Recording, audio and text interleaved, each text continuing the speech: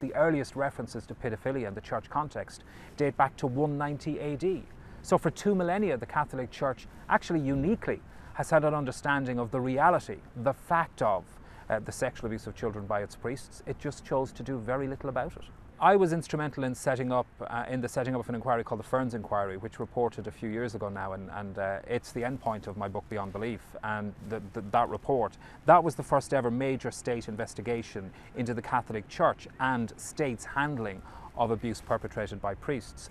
This report that's out today, this investigation actually predates the establishment of the Ferns Inquiry. It was set up almost 10 years ago. It is the largest and most significant and in-depth investigation of a system which violated, brutalised, raped and neglected children really since the foundation of the Irish state. It's a huge, huge report, a very significant report that has enormous importance in Ireland, but that actually has huge importance outside of Ireland in understanding the institutional response of the Roman Catholic Church to these scandals.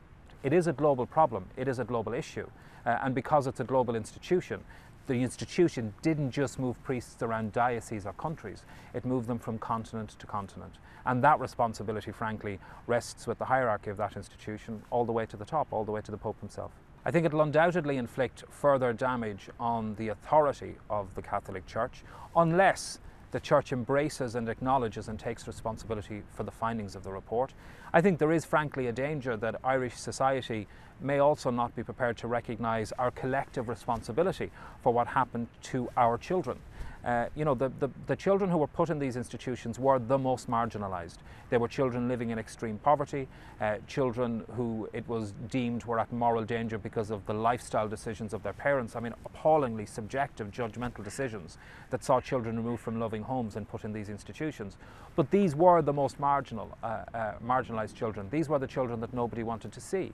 And because we didn't want to see them, we banished them to these institutions where they were brutalised. And we have to take as a society responsibility for that. The huge lesson for us, and frankly not just for Ireland, but the huge lesson for all of us as people, is to recognise that wherever we create a system where we dump vulnerable people, where we abdicate our collective responsibility, morally and legally, for the care of the most vulnerable members of our society, and where we don't allow accountability, where we create an institution that is beyond questioning, beyond accountability, then appalling violations will happen. That's the reality in Ireland. It's been the reality in the United States, in Australia, as I found out a few years ago in Brazil, across the Roman Catholic world. But it's not just about church. It's about ensuring that we recognise our collective responsibility for each other and act upon that. And one woman said to me, I asked her, did she know about what Father Sean Fortune, the priest who abused me, was doing? And she said, oh yeah, people used to joke about it. Don't bend down in front of him in the churchyard.